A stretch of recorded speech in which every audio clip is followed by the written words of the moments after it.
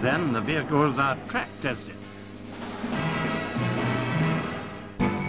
In the early stages of the Monaco Grand Prix, Jackie Stewart held the lead for the first 27 laps. It was one of the most thrilling races ever seen on this twisting circuit. Former champion Sterling Moss sits this one out. Later, Jack Brabham, number 5, took over, but Jochen Rindt of Austria was closing right up in a Lotus.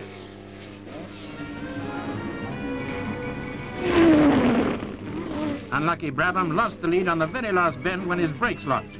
Rindt flashed through to victory, but Brabham finished second to regain the lead in the World Championship.